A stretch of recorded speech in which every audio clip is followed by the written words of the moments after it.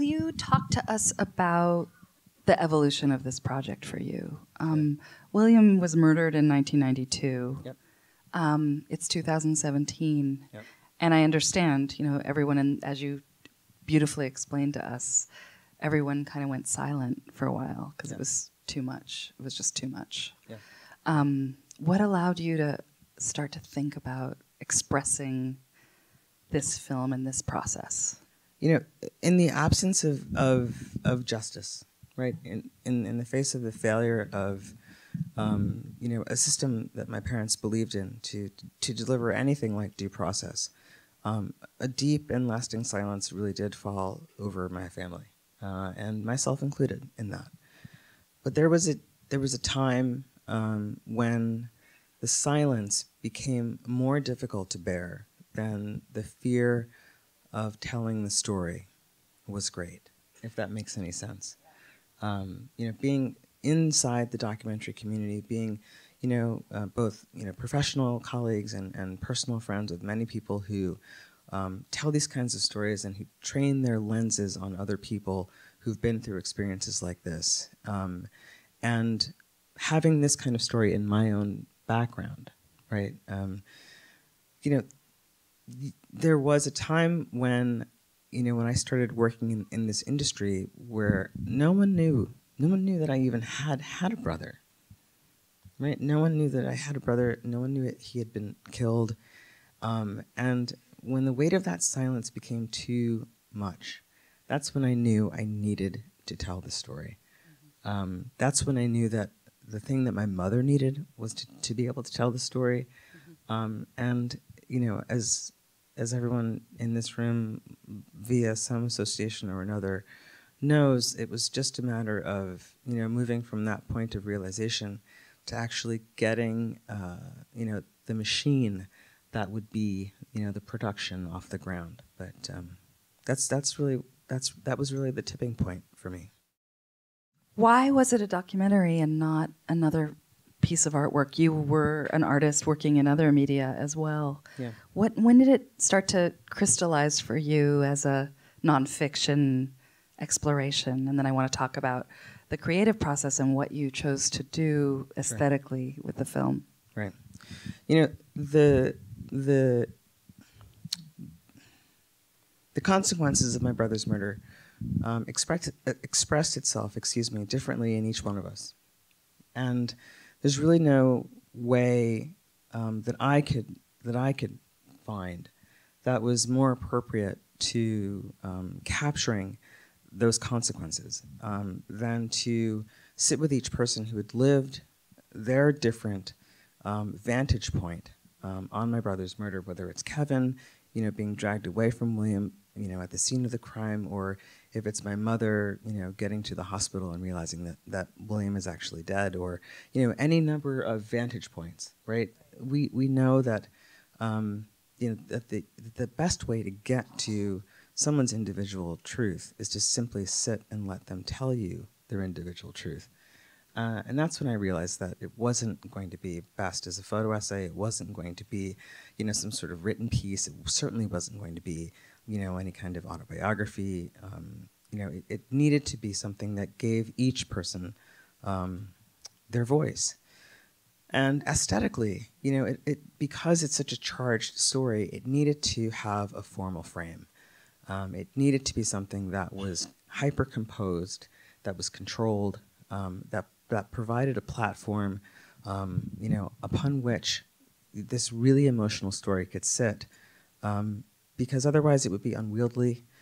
It might actually be overwhelming. And the important thing was to have a structure around the characters and around the story itself that allowed for the characters to be seen in their full selves and to be shot in their full selves and to own their agency, but also to do things like make the house a character in the film, right? To make silence and color and the upward vantage point of the camera and things like darkness and stillness and all of the things that that were needed to evoke a period of time and also the passage of time. That's why the aesthetic choices, are what they are in the film. And I finally found you, Alan. When I first talked to Alan Jacobson, who's the cinematographer for the film, about wanting to shoot things like absence and longing and loss and negative space and people who weren't there and waiting, I'm a fan of the long take, right? So, and we've got like dozens and dozens of 5-minute takes, right? But Alan really embraced this idea of shooting things that we couldn't see, right? And that was really, it was crucial to what makes Strong Island so powerful, because in the absence of archival footage, right, of which there is none. None, except for some the family videos. The family video, God help me, that Sweet 16 party. And the B-roll from the local news station. They didn't even archive the wraparound news story. They just archived the B-roll. And the B-roll is actually so short that they looped it. So, and that was it, right? There was no original footage from 1992. So we had to create, essentially, the visuals of the past as well as the visuals of the present, and that was something that I'm really proud. I'm really proud of, and that wouldn't have been possible without my tremendous partnership with Alan. I mean, Please. Yes.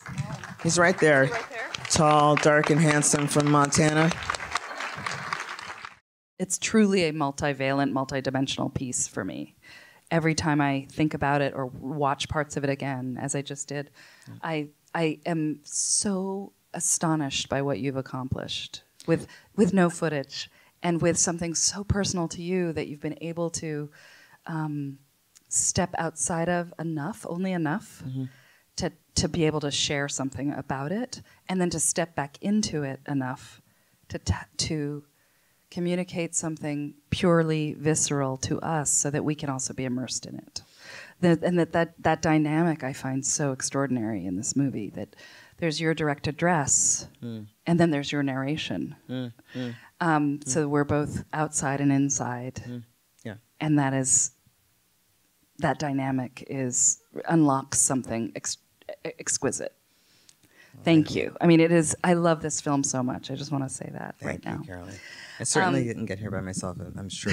And that there are many people you saw in the credits who helped to make this incredible film what it is. And, they worked as long and as hard as I did. And, the whole thing of stepping inside and outside of myself as a character and a director, part of the narration is just because I had a really disciplined writing process over the time that it took to make the film. Tell us about writing this. What were you writing? It was a production journal. So there would be some days where I would, just write, I really don't want to fucking make this film. I'm going to stop tomorrow. I like right? that. I literally would that's sometimes I would just write that. And sometimes I would write this line of words as a hammer. And it was the process of maintaining this production journal over such a span of time that led to, for example, you were lying on the ground, or you stumble out of the garage, and into the yard where you fall. That's from my production journal. That's me addressing William through a writing process, saying things to him in the process of making the film that I was not able to say to him in life. Right? So it was also this sort of place where I went to sort of put my internal thought process on paper. And then when we revisited that, it was really obvious that I had already written the narration. That was the narration, and that was written in the present tense. Yes, it was written in the present. It was written in the present tense as a direct address to him. Everything is, when I talk to William in the film, I'm actually talking to him. You're kind of removing the stricture of time, actually, through that writing process. Exactly. There's so many different nows in the film, right? There's the now of the black void. There's the now of the direct address. There's the now of the narration. There's the now of each interview.